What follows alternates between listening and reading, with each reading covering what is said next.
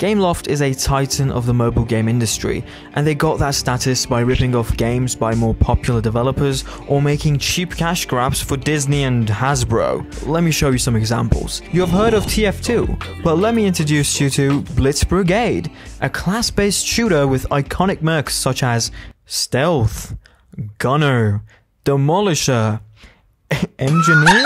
GTA? Nah, I be on that Gangstar Vegas. Forza Horizon? More like Asphalt 9. In this video, I'll be going over Gameloft and their empire built upon stealing other people's ideas. So first, let's talk about Gameloft's history. Gameloft was founded by Michael Guillemot, one of the 5 founders of Ubisoft. Oh no. Anyways, Gameloft defines themselves as pioneers of video game creation since the 2000s. And right below this statement, you have Asphalt 9, Sonic Runners, and Ice Age Village. Truly some of the most innovating games of our time. Anywho, Gameloft's history besides that is not very well documented, so now I'm just going to talk about their games. Their games are actually relatively good. Well, basically, when 90% of the App Store is just match 3 games that have some weird pregnancy lore behind them, it's not that hard for a company with more than 3,000 employees to make what count as a good game. But this upper hand doesn't stop them from trying their hardest to rob you every living second you spent on their games. Almost all their games are either pay to win or pay to play, or if you're lucky, both. The games themselves are not exactly perfect or above average even, but they are brought down even more by the sheer amount of microtransactions and advertisements they have. Now, I don't really mind cosmetic transactions in a game, but what Gameloft does is that they create a handicap in the game and then make it so the only way to resolve it is by paying money. For example, while making this video, I played one of their games called Linda Brown. It's one of those choose your own adventure games where the gameplay consists of picking things to wear and clicking on dialogue options. You know, the kind of game that has incredibly weird advertisements. What do you mean by that? Anywho, in this game there is this one scene where you can pick up a phone call from a future love interest, but it requires gems, and the game purposefully forced you to spend gems in a previous scene. So now the whole point of the game, it being that you can create your own story, is ruined because you have no say in what happens in the story unless you start spending money on it. And mind you, all this is happening in the first 30 minutes of gameplay. There's nothing wrong with microtransactions in general, but the problem is that Gameloft makes it so all the transactions are not just something for the fans to support the developer, but more so things that are required if you want to experience more than 5% of the game. I kid you not, I've seen better advertisement and microtransaction practices from indie developers. You know, the people who could actually use the extra money. They decide it would be too scummy to shove an ad in your face every time you open the menu. But Gameloft though, no, they need all the money in the world. Okay, so before I talk about their games, I need to show you guys something. You see, this is my eviction notice. It's very real, as you can tell. So, can you guys please subscribe and join my Discord to money. Now, I am going to review their games, starting from Gangsta Vegas. Gangsta Vegas is a lot like GTA, and I don't mean that as in, oh, you can get in cars and kill people, this is the new Dark Souls. No, but really, this game is pretty much the only relatively good GTA alternative on the App Store. The game itself has a fairly big but empty open world. As you can see from the map, there is a lot of things you can do in the open world, but almost all of them cost real money. Oh, you found a loot crate? Well, you better be ready to pay us gems to open it. Oh, you used all your gems to unlock story levels? Well, you can always buy more gems. You get the drift, that's basically every side quest in this game. But really, the focus of the game is the story mode. And yes, this game does have a story. Now, I've played this game many times when I was a child, but I've never finished it because I would always get to the point where the guns the game gave me were just too weak, or I wouldn't be able to level up enough to unlock new levels. But I do know the gist of the story. You play as Ryan Gosling? And you're told by a mob boss that you need to go down in a fight because he has a lot of money bet against you. You understand what I'm saying?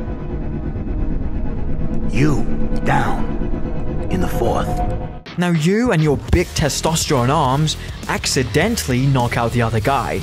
And now the mob is after you and they want to kill you in your sleep. So you call one of your family friends called Vera. She is the old woman, but you know, she still has it type of character. And in her first scene, she squishes some guy's balls. Basically, she owns half the city. This is Karen. She is a love interest sent by Vera to save you. I'm guessing you're the one who called? Yeah! The rest of the game is basically you doing missions for people to earn back your freedom. We can protect you, kid, but you're gonna have to work to earn that protection. Them's the rules. One of my earners named E-Man might be able to use you. So something I like about the story mode is the characters. Not all of them, but some of them I do like. I really like E-Man. He's this conspiracy theorist who also cooks meth, and his voice actor is one of the few that actually does a good job with his lines. E-Man? Sometimes, sure, okay. Sometimes not so much. Depends upon your perspective, I guess. Right. Karen is the badass, she ain't need no man. And honestly, they do flesh her out later in the game and show us that even though she's a criminal, she has a very strong moral code. I really like that kind of stuff, so 5 out of 1.2. Good job, game, you got a star. Honorable mentions are probably Racer Girl. We don't see her much, but she's hot, and also personality or something. Racer Girl! How are you, my darling? I'd be better if I had some of your bitches, brew. A new batch. And then you have Ronnie Q, who is this witty psychopath. She has some really funny lines, but also she pays you to kill people, whilst she makes some really questionable noises. That was amazing! So yeah, 10 out of 10 character. Now what I don't like is the general writing. Sometimes the writing is fine. Muscle, speaking of illegal underground street races, When were you talking about illegal underground street races? we're talking about them. Right now. Muscle, keep up. But other times, it feels like the characters are being held at gunpoint and asked to explain their backstory. I've known guys like Frank my whole life. Back in Boston, there was a jerk-off just like him who thought loyalty was a one-way street. Sure, he'll play nice while it's in his interest, but the next thing you know, your brother's dead, and you're buying a one-way ticket to Las Vegas just to keep your peace. I'm done. So yeah, it's a mixed bag. Now, you might be saying that maybe the gameplay makes up for the story. It doesn't. I don't know why you would think that. It doesn't. The driving is mid. Some cars feel good to drive around, others make you want to quit living. The gunplay is garbage. Some of this is due to the game being on mobile and me not being very good at aiming, but also it's just not that fun. The enemies are tanky and the guns just feel bad. The melee is atrocious. It is so hard to have a single fight without trading HP that the Gulag minigame where you fight waves of people is literally a game of how much money you can spend on health items, because the melee damage is a game of luck, not skill. And now I don't want to be unfair, the game is free. Sure, it has a lot of ads, and if you want to play the game without paying Gameloft money, you will literally die trying. But it's free, and for that price tag, a game that has a story mode and side quests, it's a bargain. It's so good in fact that Gameloft made 2 other gangster games. Yeah, yay. I'm not gonna talk about them though. Now Gangster Vegas is actually a surprisingly big game and it can be a video on its own, so I'm just going to move along to the next game. Linda Brown. Linda Brown is a romance game where you click on dialogue options and pretend like you're the main character and people actually want to go out with you. It's funny because it's true. What's unique about this game compared to all the other games in this genre is that the art style looks like it's AI generated. The facial animations just don't feel right. It's like a game made by skinwalkers. Besides that, the story is generic love triangle stuff. Man likes girl, but man cheats, girl breaks up with man, another man likes girl, a third man likes girl, girl has to choose who to go out with. Yeah, the story is honestly miserable. The only people that would be interested in this game are children and single women above 30. Children because of the lewd advertisements, and older ladies because they are obsessed with the idea of 7 men fighting each other for 1 woman. Now in good old GameSlop fashion, the whole game is filled with ads that pop up whenever anything happens. But worry not, there is also gems. If you want to make certain choices in the game, you need gems. These are not small choices, by the way. They're not choices like, oh, should I say hi or hello? No, they're big choices. big choices that affect the game in meaningful ways, and yet they are locked behind gem walls. There are also tickets, which means you can't play too much of the game all at once, but rather you have to wait until they regenerate. Unless, of course, you have money. So honestly, this game really doesn't have too much to offer. I couldn't bear more than 2 chapters of it, so yeah, let's move on to the next game. The TF2 ripoff. How is it? I don't want to repeat myself, but everything wrong with the ads and the microtransactions in the previous games, yeah, also bad in this game. However, this game is substantially more fun. So you have different classes to choose from, but as you start the game, you only have 2 unlocked. Hitler and Heavy.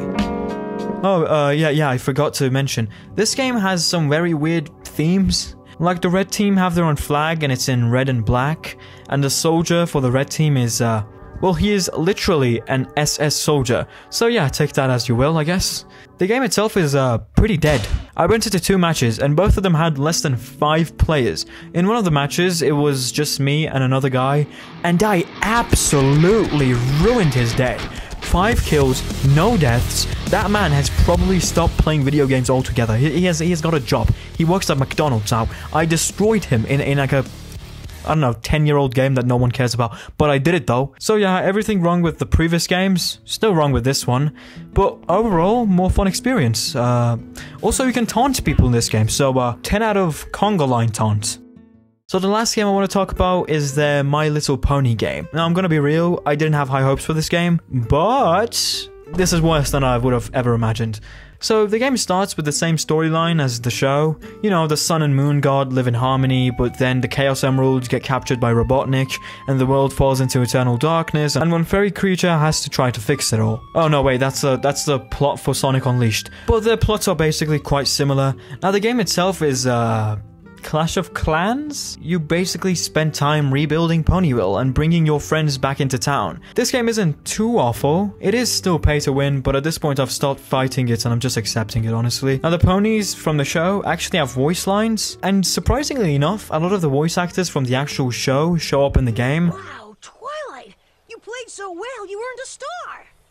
So that's pretty nice, I guess. The main gameplay loop here is to just expand your territory, build things, and play with the ponies. Yeah, there are like these small mini games you can have, and honestly I enjoyed them more than the actual game. So yeah, I basically unlocked Fluttershy and then stopped playing. While it was not necessarily one of my favorite games, I have seen people enjoy this game, so if you're a fan of the show, maybe give it a try, you might like it. Gameloft is one of the biggest game developers on mobile devices, and while their games are much better than their competitors, they don't see themselves above using the same scummy tactics used in any other cash grab game made in less than a week. Seeing some of their games makes me think that there are still people at Gameloft that care about what they make, but the majority of the people there have no intention of making good games, but rather just filling a quota to maximize Gameloft's income. Researching this video has made me realize that no matter how high quality a game is, it cannot compete with a game that has even the slightest bit of passion behind it. So yeah, that's it. Thank you for watching. Hope you enjoyed this video, and bye.